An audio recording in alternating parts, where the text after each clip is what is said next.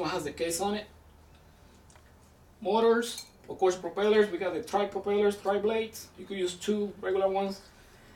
Right here you see the receiver, and then right here you see the flight controller, and also you see the distribution board for the power. Here you see your speed controllers. In this case, this one is 30 amps. This one was one of the first ones I built, and then I upgraded it. I put more powerful motors on it. I changed the speed controllers. Before it used to be like 10 amps, now I got 30 amps. So this thing goes very fast. And we also do a little bit of aerobatics with them. Like we're going very fast, we make loops, rolls, we make loops, and we see that just like you on a roller coaster, because you see into the goggles, like you go whoopee, you know, and things like that. But it's very, very good. This is one of the final products. Those are toys. So what I want to do now, put my glasses back on so I can see what I'm doing. I'm going to go ahead and start this up. I'm not going to, of course, I'm not going to operate it, but I just want to show you the video. When some of us started this hobby, you know, as far as drums, about 3 years ago, this is the first thing I bought, a monitor. And at the park or behind my house when I was, you know, trying the equipment, you will see me look at the monitor. I have the aircraft right there, like, just like it is. I'm over here like, you know, don't know it. Then when I went up, I'm over here like nervous because I'm seeing the aircraft, but I also looking at the monitor to see what it's doing. And we find out that just going ahead and put your goggles on and going forward is the easiest way to do it, as opposed to be watching this. So now I use this in my workshop just when I'm testing. I got it hanging on the wall so I can see what I'm doing and fix it or why not. Or if somebody want to see what I'm doing, I just say, look in there. That's what I'm going through. But I'm not using it personally for flying anymore because it's flying here. You are like, you know, you get you confused. Also, we built which I didn't bring it.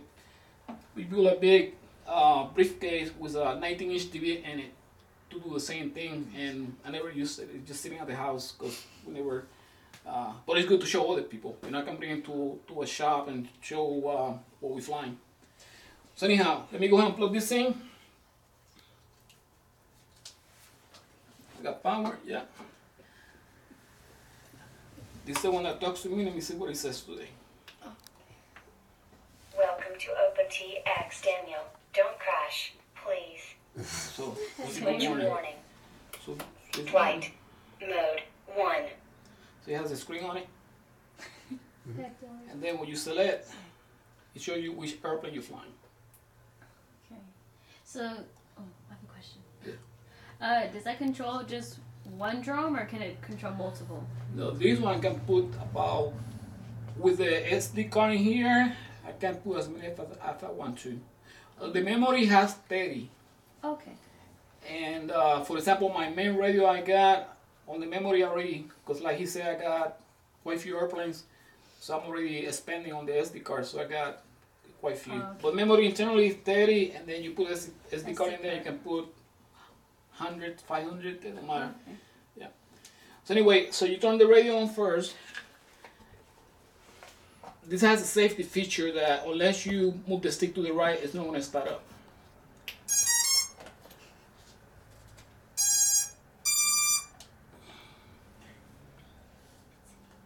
See you guys right there? So see when I'm flying, see I go around like that, like I go to a loop really fast, and that's what you're going to see. Okay? Now,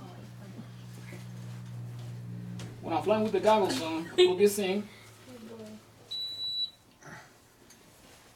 Here you can look, try to grab here through the middle. Just let that hang. You see it? I see. Oh, snap! If you look in there, like on top of the screen in the middle, you see like 16 point something. Yes. That's the voltage of the battery. Yeah. And I think on the right, that's where I got my minutes. You know, it tells you how long you've been flying. Why not? Oh, that's so cool. I see Mrs. Khan. Yeah, it's smiling. I'm pointing to her right now. Oh. What do I do? Nothing, just pass it on to the next person. Oh, okay. Now, here's the same thing on the watch. Oh. Hold Oh, it. that's lit. This is the antenna for the watch. That's really cool. You know, like, Same thing. See you flying. oh crap, I think he dizzy.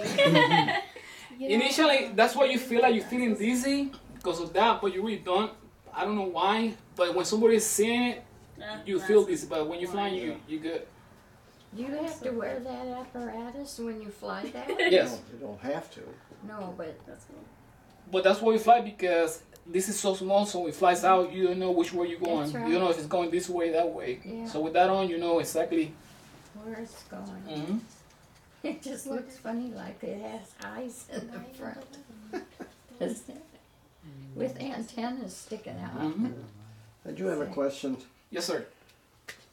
How many It's like the same. in the advertisements for some of these drones? Mm-hmm.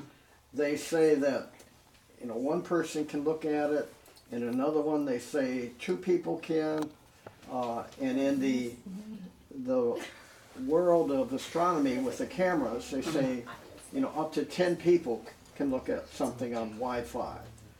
So I'm not sure why you can't have many look at it rather than one or two. Like you've got 1, 2, 3 going here. Right. You follow what I'm saying?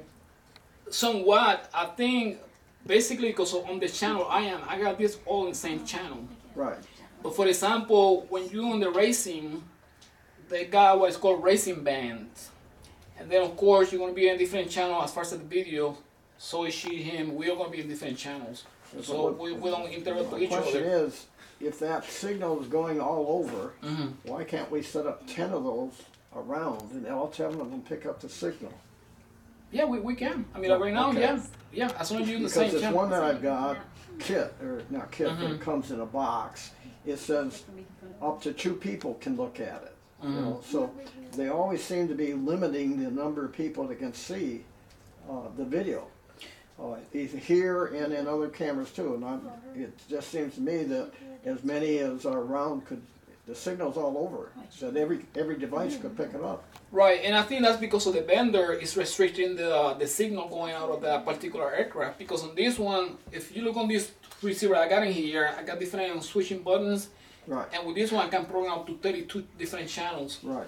And of course on that one is by the button. I can go ahead, and this one I can select 32 channels as well. Right. So I think what it is just like you're saying, is the vendor is restricting that particular frequency, I Okay. believe. So it's Mm-hmm. okay.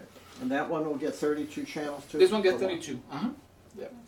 One thing I was telling him, man, I don't know if you heard, but when we go out racing, when we fly in our flying field, it's only about 8 or 10 guys, and when we get together, we already got a pre-assigned channel for video. Now mine is Alpha A, the other guy is Charlie A, or why not? So of course we're not going to be interfering with one another. Now, I think that's pretty much what I got. Telemetry lost. I'll be glad to answer any questions you may have, or any interesting anything that they can cover. Where do you fly? Where do I fly? Where? Depending on the weather, and we go over here, we get a flying field at the Union Grove Park, going towards Salado by 2484, I think it's FN 2484. We got a flying field over there. And what we did, we have our own runway for airplanes and whatnot, and then toward the south of it, within the tree, we mow some trees down. We put some camo nets and tables, and we built some loops with PVC piping, and we use some of those swimming pool noodles, different colors, and we fly through them. That's what we fly at. How neat. That's cool. In addition to that, going back to the technology itself, this is just drones, but we also already flying airplanes. We actually take off and land with airplanes. We put the airplane on the ground, we sit on the chair, and just like you saw in the video here, sitting on the table, you saw the greenish on the table. There we see the grass, and we just put it over that, we just go take off. We fly on the field, and we land straight from I've seen it with Hubert. With Huber? Hubert. Okay. He was related to us once. Oh, okay. His grandson was married to our daughter. Oh, okay. No okay. longer, but we still Mhm. are. We share a grandson together. Okay. Hubert deer? I saw his plane fly a long time ago, and Right. I couldn't believe it. I think we were at Fort Hood somewhere a long time ago. Okay. Okay. Yeah. Yeah, he had a red one and a yellow one or Mhm. something. So that's what we do. We put I got a glider, the wingspan over 2 meters. I have 2 cameras. I got one in the front, and then I got one at the bottom. So when I'm flying, all I gotta do is if I want to look at the ground, I flip the switch right here, and then poop, I'm looking straight at the ground. You know, and it's pretty good. Can spy on your neighbor. Yeah. And then in addition to that, one thing I want to mention is that there's so many companies out there. This is the thing of the moment, the drones. I mean, you hear on the news, you hear about this and that. On that, you also gotta play the safety factor, because there's individuals out there, they go and buy a drone from online or any place now, and then they just go and fly any place. And that's okay to a point, but you gotta keep in consideration when you're flying on airports. You know, there's a restriction by the FAA. You know, there's so many, I think it's 3 or 5 miles away from the airport that you're able to fly, and also it's the 400 altitude rule. You know, you cannot fly above 400 feet because it might interfere with commercial aircraft. And that's one thing they don't tell you. You know, the vendors, they just want to sell the product, but we at the club, we own the rules and regulations of the FAA. For example, this one right here, I got that sticker right here, that number, which is required by the FAA. Now that if you own any flying object, you are registered with the FAA. What they do, you get your information and they give you a number, and that number goes in all your aircrafts. And the reason for that is, if somebody goes out there and do something they're not supposed to do, and they cause any type of injury or accident, particularly to aircraft, then they'll be able to find out who the aircraft belongs to. Yeah. So you get one number, so each aircraft you have, each drone has the same number? Same number. Mm-hmm. Yeah. So this number, if you look it up, that number is registered to me. Right. Just like do with the guns and everything else. And also, the other thing is, when you start using this, you gotta be really careful about who you buy from, and that's in relation to electronics. There's a lot of knockoff out there. There's thousands of knockoff. For example, this one right here, this flight control, this one's an S32 DOF. Well, if you go on eBay, for example, I don't remember how much I paid for this, but the average price is about $20, $30, you know, from a legit vendor. You go online, eBay, on some of the places in there, you might be able to find one like this one for $12. So that's a red flag right there, you know, because if you're shopping around, that's normally what you do. You start looking at this side, that side, see which one gives you the best price. So when you see a significant price drop from an item that you saw here at 25, the other guy got it for 30, so that's average. Go to this guy got it for $12. It's gonna be a knockoff. And what's gonna happen, and I went through that. In fact, I'm working on one right now. It flew good for, I don't know, 3 flights. And last time I went to fly, it was flying in reverse. So I had to dump it. I just went hit on the ground because it was going out of my way. And that's what happened. Excuse me. So we need to go backwards. You have any other questions in relation to this? Yeah, I got one. Yes. You call it a knockoff, but do they actually lie and they still call it by the real name, but Yes, it's a they do. knockoff? Mm-hmm. They'll lie about it. Yes, they do. What needs to happen is when you see a product, an electronic, in relation to what we're speaking about, go to a recognized vendor. You know, you'll be able to tell because, you know, it's, for example, we got Tower Hobbies, Ready Made RC, Horizon Hobby. Those companies been around for the longest. And see if this product is sold by those individuals. Again, I just use that as an example. If they are, that means it's a legit product. But you go over here online, you find from MrDuckDuck.com, find out about the website. Go in there and check about most of the websites at the bottom that you, who are we, or contact us. See, go in there and click and see who they are, how long they been in business. But it happens. It happened to all of us. In fact, one of my bigger planes, I crashed last year. It was because of that. Yes. Any other questions? Did you show him, is that a kit there? Yes. This one you open, Troy, get a picture of the kit. So, And also, I answer all your questions. All the questions that you had, I answered the questions.